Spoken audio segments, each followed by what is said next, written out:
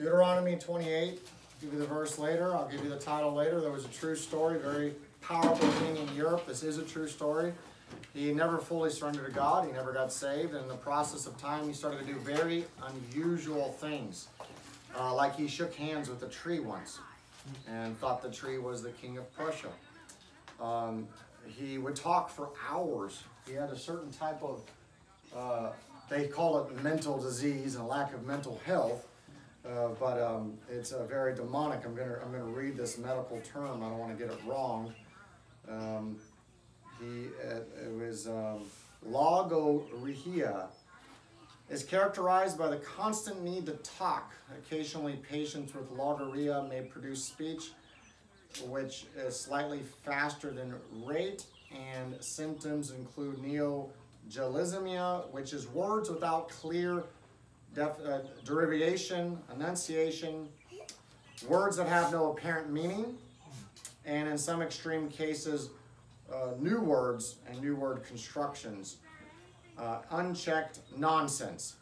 Under pressure or lack of self-correction, the patient may exhibit. Sounds a lot like Joe Biden, actually. And he would shake hands with trees, and he was depressant and manic, and one of the most shocking ones is he was at a theater performance once and someone tried to assassinate the king. And I mean, like full-on bullet and everything, and they arrested the guy and grabbed him and threw him down. And he's like, I don't want to leave the theater, keep the performance going, and they did, and they had an intermission in between performance, intermission, and he took a nap. And he was just almost assassinated 20 minutes earlier. Okay? This guy was insane. He was crazy. Deuteronomy 28, verse 15. But it shall come to pass, if thou wilt not hearken unto the voice of the Lord thy God, to observe to do all his commandments and his statutes, which I command thee this day, that all these curses shall come upon thee and overtake thee. So we're just going to read a few of the curses. Go to 25.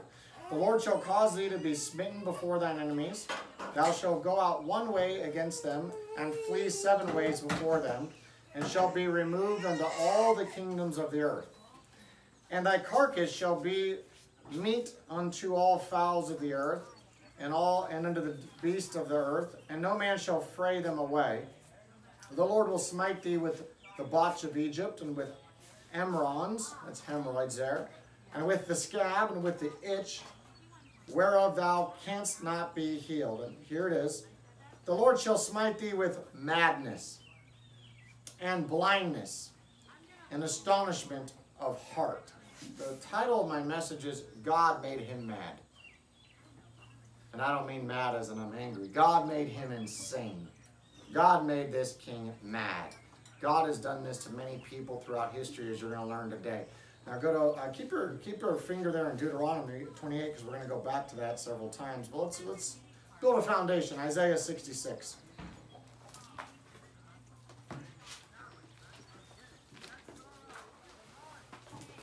Isaiah 66, 1 through 4.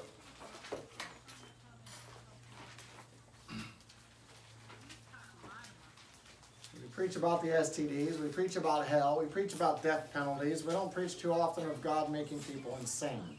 Thus saith the Lord God, verse 1, the heaven is my throne, and the earth is my footstool. Where is the house that ye build unto me, and where is the place of my rest? For all those things hath mine hand made, and all those things have been, saith the Lord. But to this man will I look, even to him that is poor, and of a contrite spirit, and trembleth at my word. Some of you might be poor and you might be of a contrite spirit, but you might not tremble at God's word. You're lacking some of the fear of the Lord. This word should pierce you when you read it at times. Verse 3, he that killeth an ox is as if he slew a man, and he that sacrificed a lamb as if he cut off a dog's neck. And he that offereth an oblation as if he offered swine's blood. He that burneth incense as if he blessed an idol. Yea, they have chosen their own ways, and their soul delighteth in their abominations. I also will choose their delusions. I will bring their fears upon them. Because when I called, none did answer. When I spake, they did not hear. but they did evil before mine eyes and chose that which I delighted not. He says, I will choose their delusions. I will choose their madness. I will choose the different insanity that comes upon them for their wickedness. Did one of you forget your Bible? You must have had one of you. No? Y'all normally don't share a Bible. I normally see 4 Bibles there. I don't care if you share a Bible, and I'm just wondering if one of you forgot. Doesn't matter. Now, a good rabbit trail, which I've decided not to do for time. Speaking of insane people, that's the other people in the park there. It would be to read verse 5, 6, 7, and 8. But I think I'll go ahead and not do that. So you can read a little further of going on, which is very good. Now go to 2 Thessalonians chapter 2. Because this is not just Old Testament. This is New Testament. And this is in history. And this has happened before, and it will happen again. Of God snapping people's brains.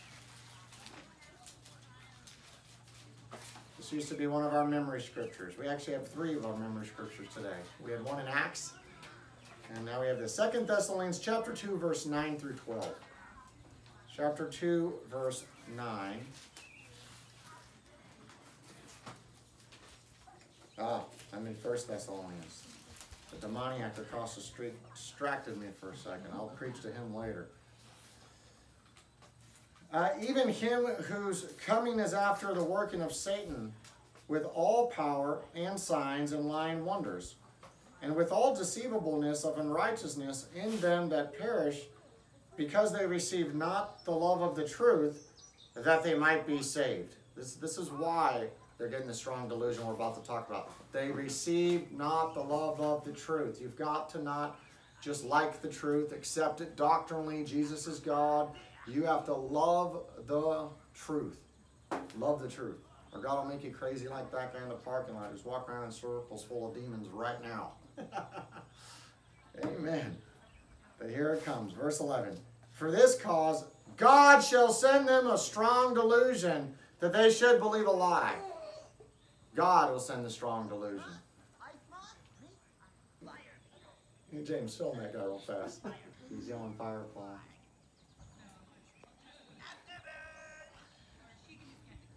Anyways, okay. Back there, of the people that are born with the Down syndrome, the autism, the certain situations. Okay, we'll talk about the 1% later. But I'm going to give you some famous kings that God made crazy here. Caligula, he was the Roman emperor during the early days of the church from AD 37 to 41. He had extreme paranoia, he had cruelty, and he was at megalomania. And I was like, megalomania sounds like a guy full of pride. I'm like, let me look this one up. And this one might fit Trump, I'm not sure. Megalomania, obsession with the exercise of power. Oh no, that's Biden. Especially in the dominion of others. The delusional belief that one is important, powerful, or famous, and is a symptom or a mental disorder. A megalomaniac is what we could call people. And this guy was extremely cruel and he was extremely paranoid. Caligula. Of course, Emperor Nero, the homosexual who had his own mother killed his mom. And he was very psychotic, and he was also paranoid, and he thought he was a great actor. So he would go and star in his own play and act, and people had to applause and do this and that. Justinian II, 567 to 574. It says, historical accounts, many have said, that his mind was agitated and he behaved like a wild animal. He behaved like a wild animal, but he was still the main king for 9 years there. Philip V of Spain, from 1700 to 1724, he was extremely melancholia. M-E-L-A-N-C-H-O-L-I-A. That means he was depressed, he had bodily complaints, and he had hallucinations. Hallucinations. Trees talking, trees walking. This thing, that thing. Hallucinating, fully. Full of demons. Each one of these ones are full of demons. Okay, and there's more than that on the list there. So God makes individuals mad, crazy, insane, delusional, schizophrenic, catatonic, bipolar, frigid, sleep 14 hours a day, extremely violent, and many other mental diseases. Now, 99% of it is demonic, and the demons are sent by God. The demons are sent by God. Everyone say, by God. By God. Yeah, he does that. And sometimes he just does it himself, as we'll read in 2 examples here. There is the 1% that is born with extreme autism, born with the Down syndrome. I don't think I have to explain that. Or they got in an accident and like literally hit their head in their 20s, 30s, 40s, car accident, driving, and something's there. But anyone else, if you just ask 2 simple questions with somebody, if I wanted to talk to that family over there, I'd say, was there something born, or was there an accident with the crazy guy? And if they say not born, and they say not accident, that's demonic, okay? And it doesn't matter what else they say. They could even say he's raped as a child. They could even say he did drugs. They can even say it was a bad hit of that. They could say this, they could say that. No, it's demonic, period. And God sends it. God makes people mad. Let's give 2 examples. 1 Samuel 16. This is King Saul. This is Bible. This is not new doctrine.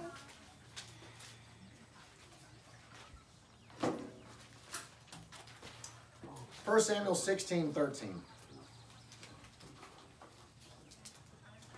Then Samuel took the horn of oil and anointed David, in the midst of his brethren, and the Spirit of God came upon David from that day forward. So Samuel rose up and went to Ramah. A little side teaching here. The Spirit of God was upon him, and he didn't go slay Goliath right then. He went back to his father's field and tended the sheep. So if the Spirit of God comes upon a preacher, doesn't mean he's supposed to go out and pastor right then and there. It was a long period of time and training, and he had to kill a giant first, and had to serve in the king's palace and get some spears thrown at him and get through some lessons, and listen to Abigail in that one situation, so he didn't bring a stain to the name of God and kill a Nabal. He let God kill Nabal instead. There's many things David had to learn first before he was promoted. Even though 13 says, the Spirit of the Lord came upon him that day. 14. But the Spirit of the Lord departed from Saul, and an evil spirit from the Lord troubled him. See that? An evil spirit from Jesus troubled Saul. God sent that evil spirit. And Saul's servants said unto him, behold, now an evil spirit from God troubleth thee. Look at that, the servants even knew it. They said it came from God. They know it, and American Christians don't. Think everything's from the devil. No, God is sending these spirits and making people crazy. Lord, let our Lord now command thy servants, which are before thee, to seek out a man who is a cunning player on a harp, and it shall come to pass, when the evil spirit from God, they said it twice, is upon thee, that he shall play with his hand, and thou shalt be well. And Saul said unto his servants, provide me now. He's like, I want it now. I'm the king. I've got pride. Give him to me now. Now. A man that can play well, and bring him to me. I'm not going to go to him and seek it out. He needs to come to me still, because the whole world still revolves around me. That's what the insane people think. Then answered, and by the way, side note, in insane asylums, they have a few people that say they're Napoleon, a few people say that they're George Washington, that are crazy, but the highest, 10 times higher than any other person that they claim to be, is they say, I'm Jesus Christ. And they fully believe, I am Jesus Christ. I'm in here wrongly. They're doing this to me, doing that to me. It's literally 10 times more than all the other crazy ones put together. Okay? You want to not cast out the demon? You put him to death. Okay? They're incorrigible criminals, every one of them. But they did the drugs twice. They did that twice. They did some other crazy sin twice. Of course, you preach to them for a while and get things to manifest and see who comes out to defend the homologger, because a lot of them are gay, and you put them to death. Moving on. Bring him to me, 18.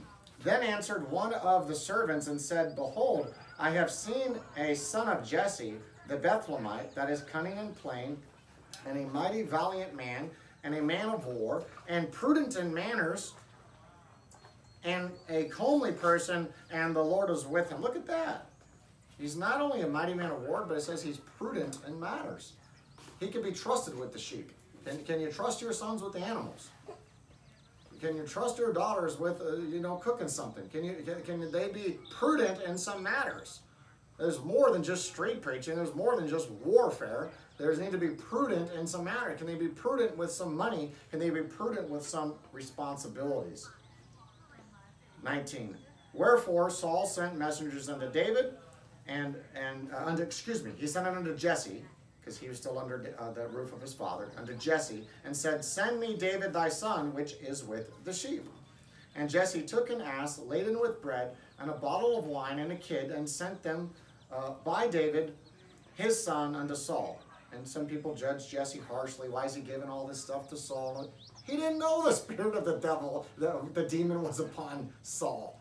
This wasn't common knowledge. People were like, oh, we wanted a king. We got a king. He's anointed, this and that, you know. And hey, maybe he's going, hey, I seen Samuel come and anoint David.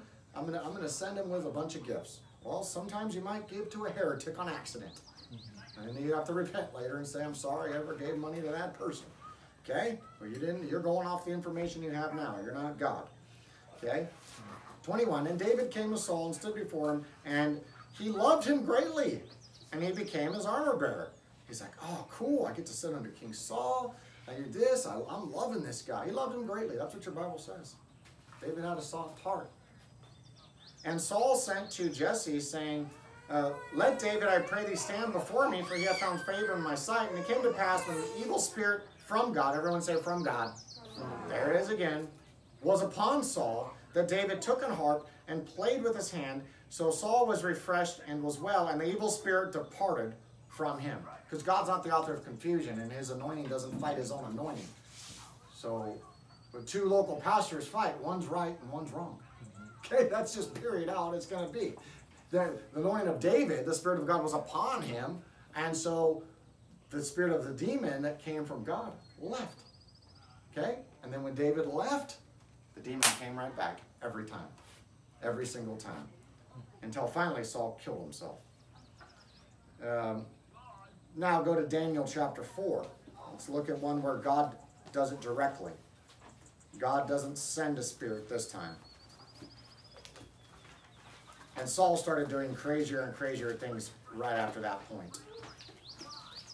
Killing priests, visiting witches, almost killed his own son for breaking a fast his son didn't even know about. Okay?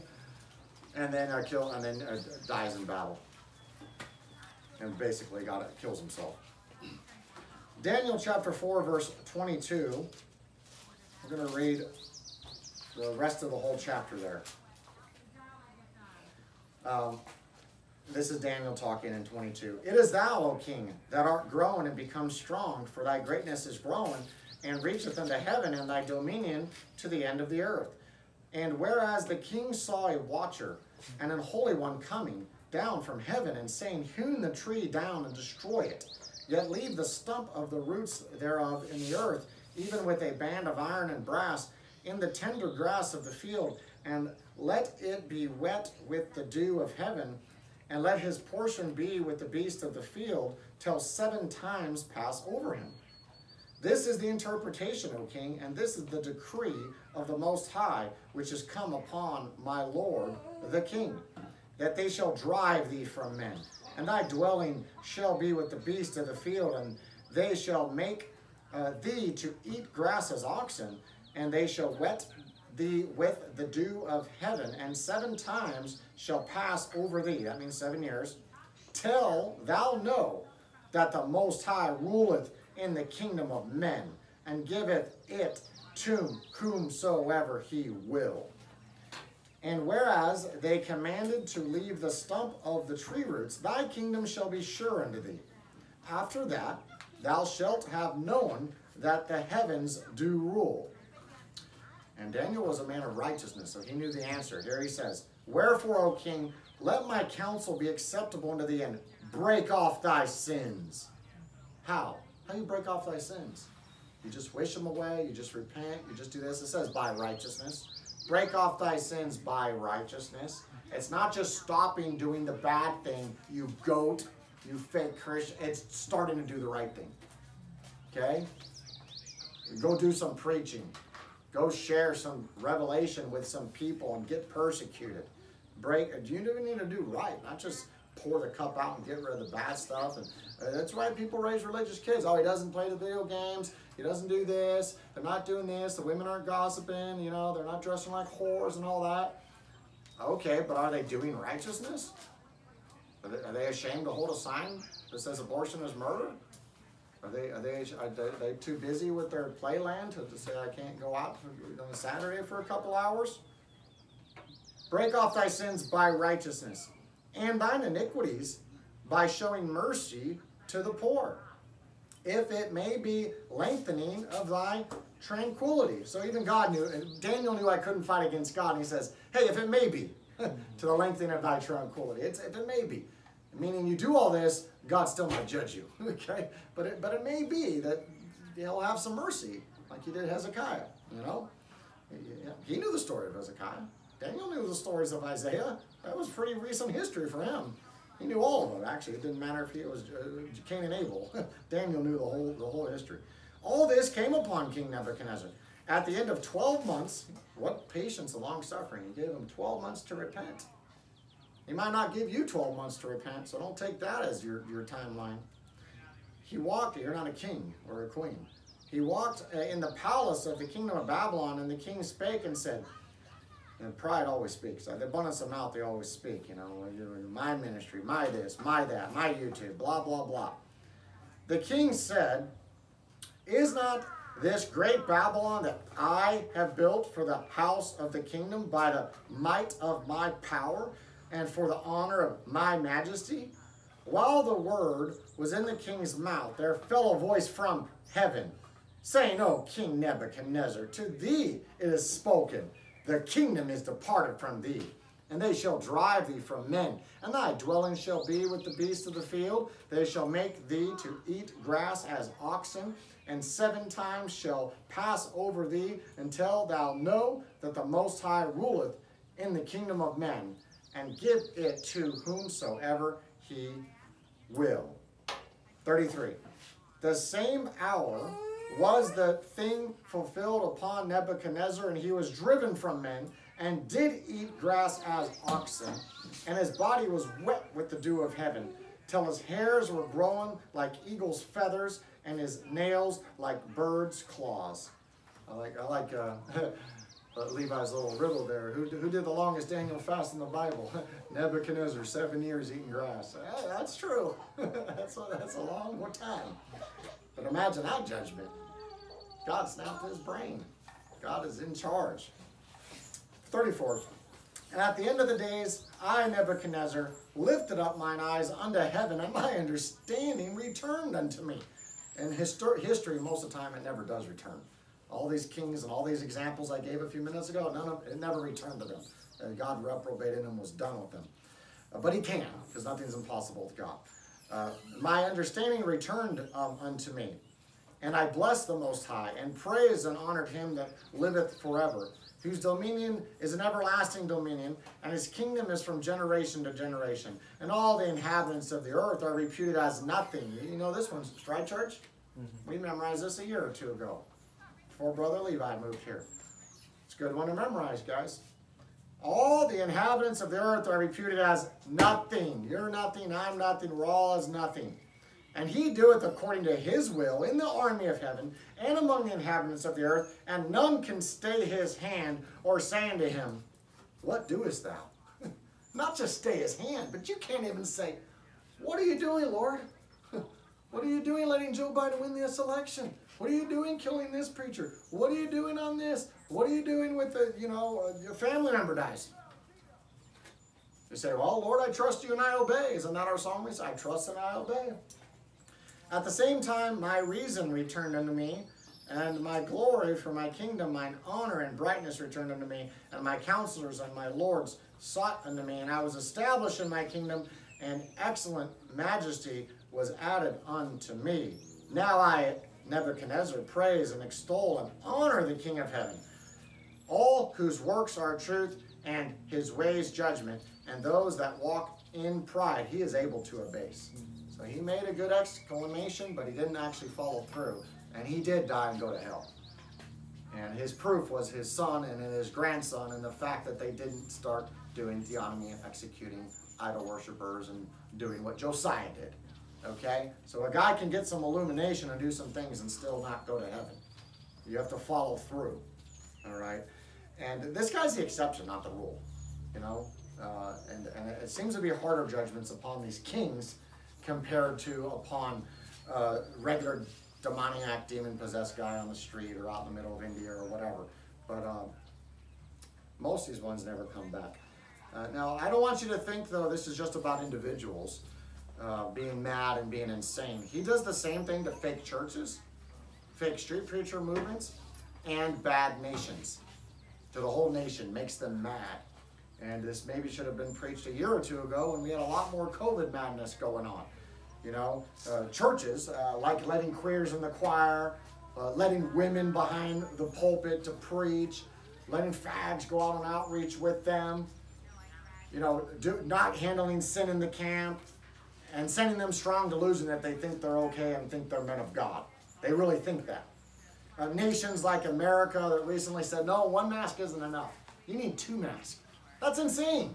That's crazy. Hey, vaccine for teenagers and adults, that's all we're going to push. That's it. That's fine. Oh, no. We need to also vaccinate the 5-year-olds and the little babies, too. Raining while it's sunny. Crazy. Love it. Thank you, Lord. It's so funny. This message is what God puts on my heart. And we literally have the first time in the park ever, a totally insane guy walking around yelling crazy stuff. Thank you, Lord. It's a nice confirmation, you know.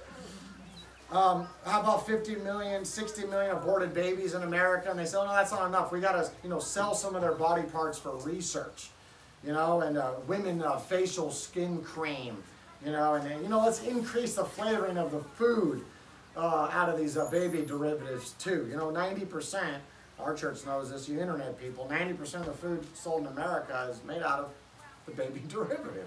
It's part of that artificial sweetness. And they never, and not even tell the public. By the way, we're not even going to tell them. We're just going to deceive all of our own citizens for that long. It's insane. God has made this nation insane. We're being handed over to madness so that God can send this nation to hell. That's why it's happening. God turned many other nations over to madness and then he judged them.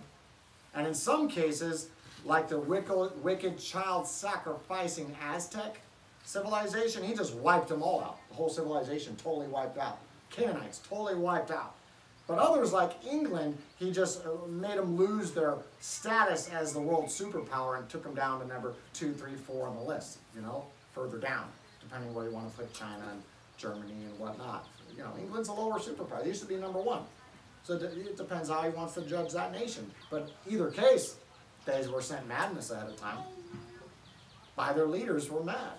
Their parliament was, it's just as easy for God to deceive 50 Congress people, 100 senators, as it is 1 king. It's no difference to God, same thing. Time doesn't permit to go into all the biblical examples of mad people in the Bible. Nimrod thought that he could build a tall tower that would escape the next flood that God would send. He thought he could get above the judgment of God. That's what the tall tower was about. They're like, well, if we make it high enough, they knew about Noah, they knew the flood. They're like, God gets mad at us for all our sin we're doing. They already were sinning. Okay? Then we'll be above the judgment of God. Be our own God. Anybody thinks they're above the judgment. That's insane. That's crazy. Even knowing that God just killed billions of people. Totally insane. Eli, he gets told he's going to be replaced. And he's like, oh, okay. Just like nonchalant. No big deal. That's a reprobate. Aaron's 2 sons. Think about Aaron's 2 sons from their perspective. They see the Red Sea part. They walk through it. They see the 10 plagues upon Egypt. They see their dad become an idiot, make the golden calf, and Moses come down and hammer it and break it, and 3,000 get killed with a sword, and Aaron repents and dust and ashes, and they're like, wow, we're seeing some mercy and grace. Maybe I can get some of that grace too my daddy got, and offer some strange fire. Listen, fathers, just because you got away with some stuff, don't think it's automatic your good kids are going to get it. And kids, don't think just because your dad didn't end up in prison 10 years or die of some crazy thing that means you get an extra pass. Or your mom went through some crazy stuff that you get it. That's a sin of presumption, and that's the greatest sin of them all.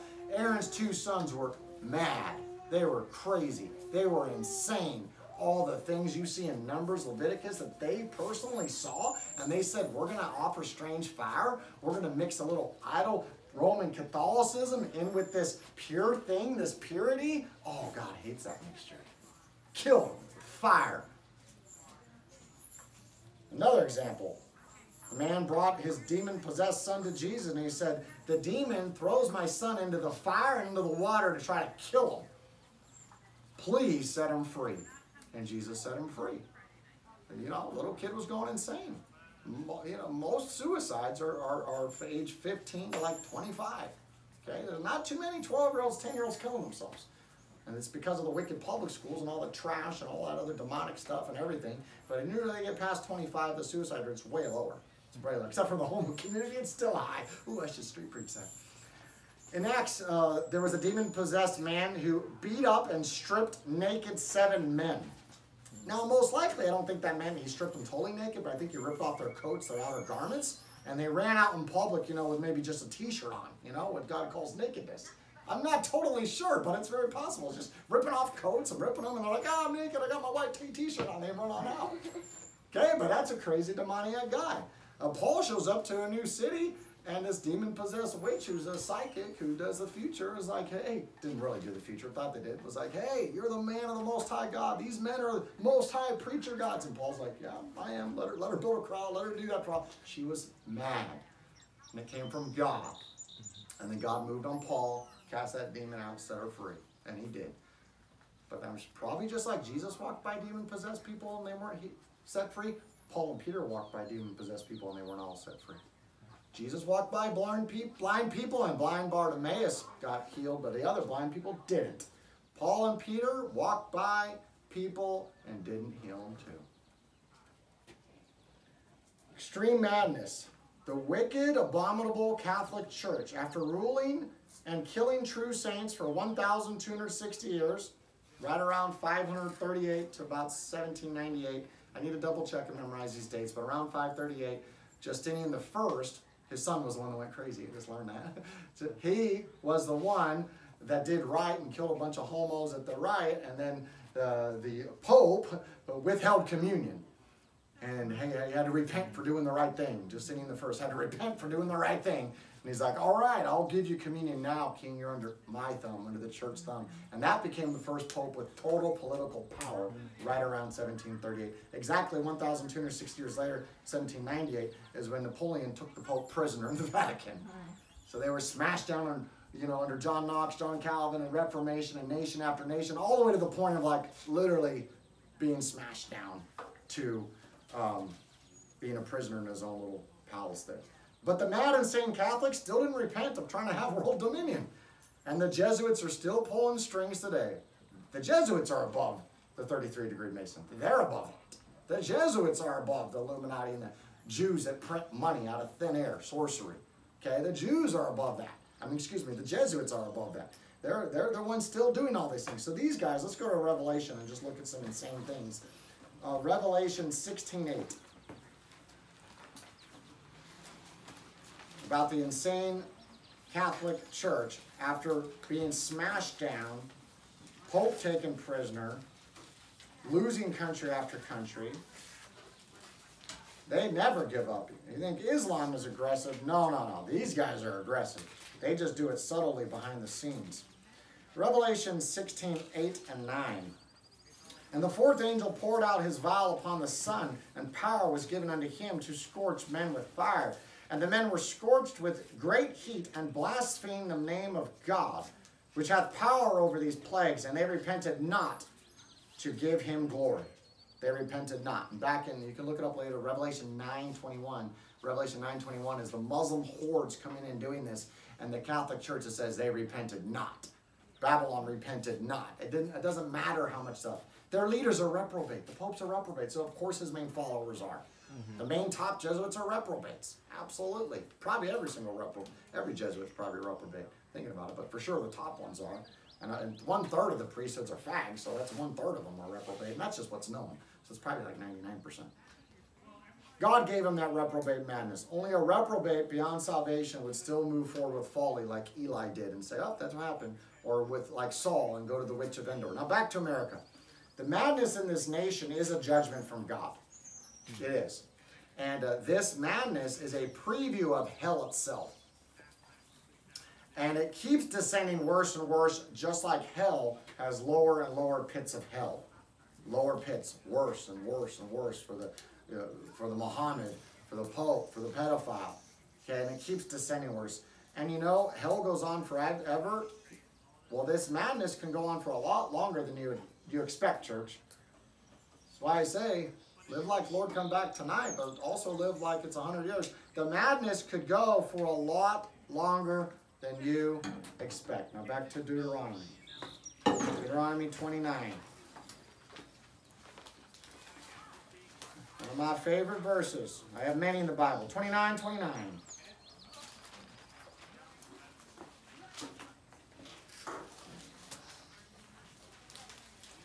Oh, Pastor, how long is it going to last? How much crazier can it get? You're going to try to force vaccination on my kids? Is it going to be this? Going to be that? 29:29. The secret things belong unto the Lord our God. Not unto me, unto the Lord Jesus. But those things which are revealed belong unto us and to our children forever, that we may do all the words of this law. Well, the Lord's revealed theonomy to me. The Lord's revealed hard preaching to me. The Lord's revealed homeschool revelation to me. The Lord's revealed historicism to me. The Lord revealed, what is nakedness on a man or a woman, a little higher standard. Amen? Amen. But the secret things belong unto the Lord. How long is judgment going to happen on this country? How long? How much more crazy can it get? Crazier. It will get crazier. Because there hasn't been revival, so it has to get crazier. There's no other option. Unless a revival hit, it will get crazier. Absolutely. Okay, back to Deuteronomy 28, go 53.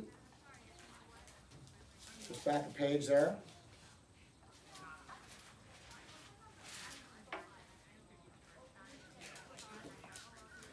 And thou shalt eat the fruit of thine own body, the flesh of thy sons and thy daughters, which the Lord thy God hath given thee in the siege and in the straitness, wherein thine enemies shall distress thee. So they're going to eat their own kids, and that did come to pass. That is crazy. That is insane. Can I get an amen there? Amen. Amen. Okay. We got the loud table. We got the quiet table over here. Can I get an amen? I know my black Baptist guy. Hey, get an amen there? Yeah, they ate their. That's crazy. And here's the type of people, the men and women. Make sure you and your kids are not on this list. So that the man, this is about the man first, that is tender among you. He's a little effeminate. He's a little tender boy. He's a little tender man. And very delicate. His eyes shall be evil toward his brother, and toward the wife of his bosom, and toward the remnant of his children which he shall leave, so that he will not give to any of them of the flesh of his children whom he shall eat. This is so crazy because most sinners recruit. Hey, you want to get drunk? Let's get drunk together. I'll buy you a drink. Here's a joint. Here, hit this too. They're always recruiting others for sin. But in this case of cannibalism, kid cannibalism of their own kids, these people are so depraved and wicked as they're eating their own kid, they're going to say to their own wife and the other one, like, no, I'm not sharing this meat with you. I'm not sharing with you.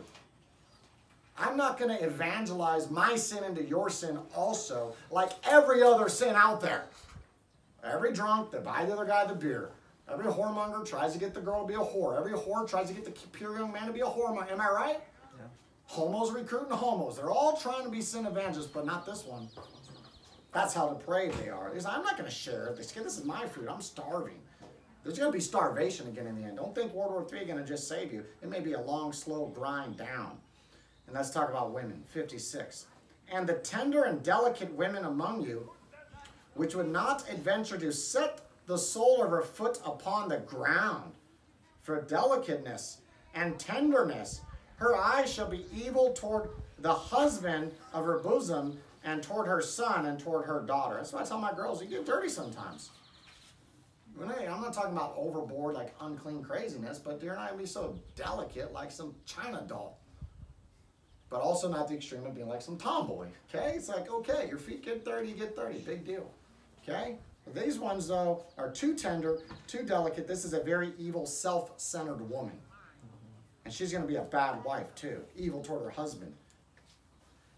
How far am I going? 57, 58. And toward her young one that cometh out from between her feet, and toward her children, which she shall bear, for she shall eat them, for want of all things secretly, in the siege and straitness, wherewith thine enemy shall distress thee in thy gates. So she's going to eat them secretly. The dude's just going to eat them out in the open. If thou wilt not observe to do all the words of this law that are written in this book, that thou mayest fear this glorious and fearful name, the Lord thy God. Because you need to fear that. You need to fear that. And 50, and I'm going to get to 63 later. And okay, for those of you with false piety, say, oh, you know, only God, you know, Ezekiel says, oh, God doesn't rejoice over the death of the wicked.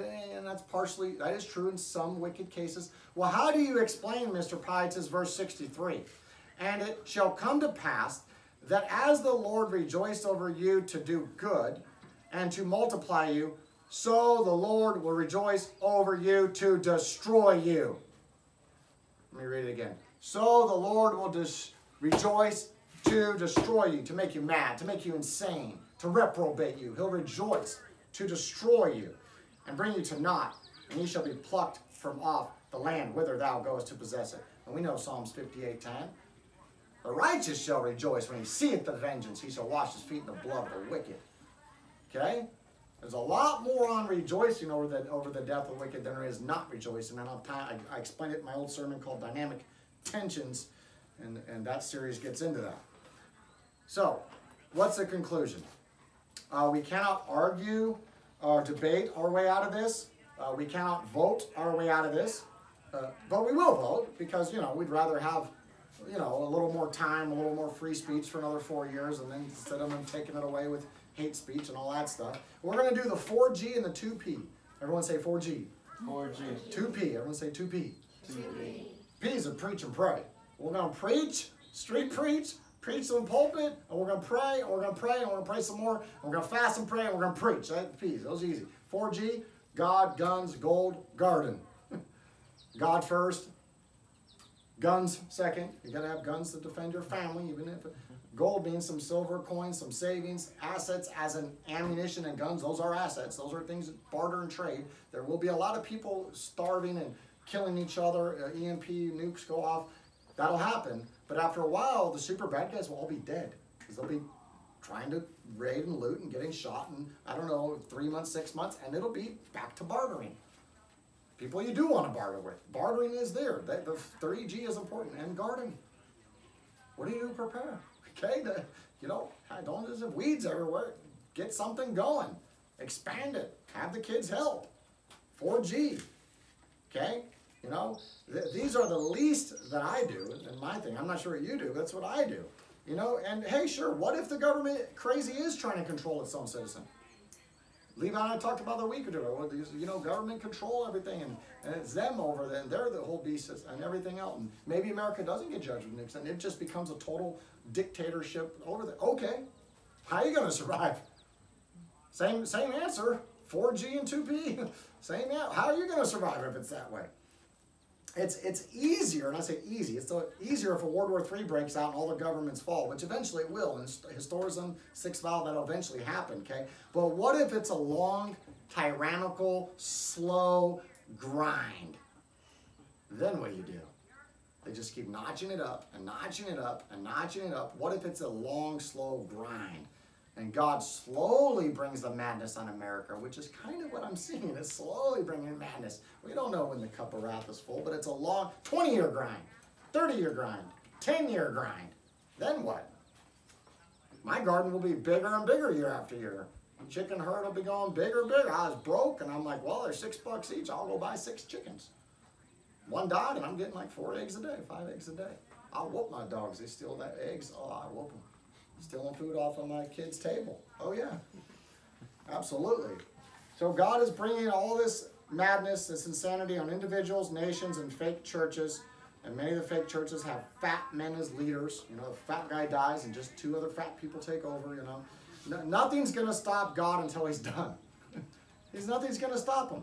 And the end of the madness is just regular reprobation.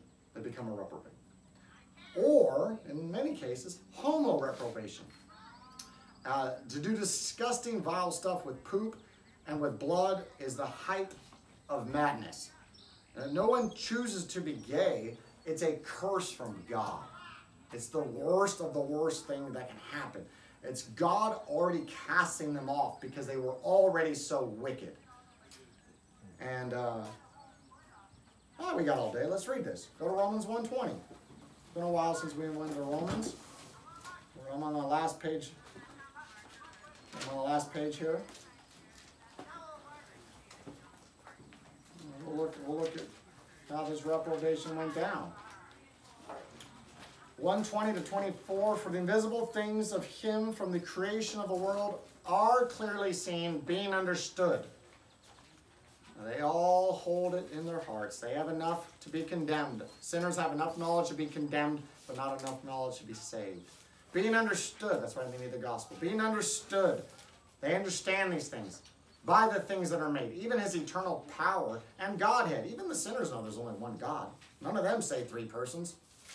Have you ever heard any sinner say, oh yeah, you know, this God and that God and the other God? I mean, yeah, heathen. I'm talking about American sinners. Like, these guys know there's one God. They got the wrong God, but they don't talk about three persons. They talk about one God.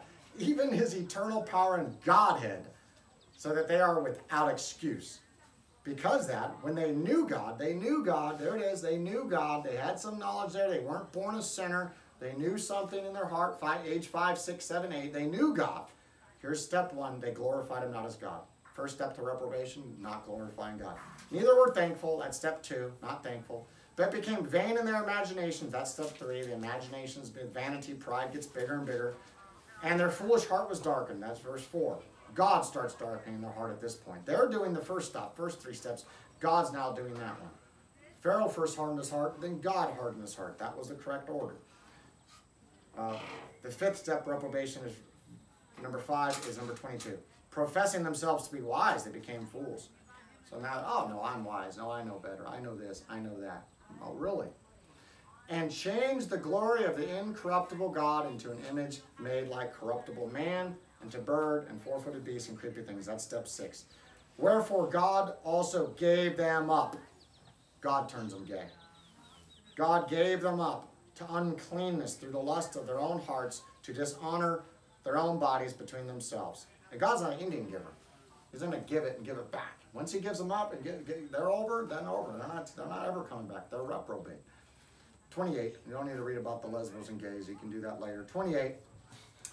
And even as they did not like to retain God in their knowledge, God gave them over to a reprobate mind, to do those things which are not convenient. And he gives them a list of the things that they do. So God gave them up to a reprobate mind. Not just individuals. God gives fake churches up to a reprobate mind. God gives nations up to a reprobate mind. He gives them over to madness. Over to madness.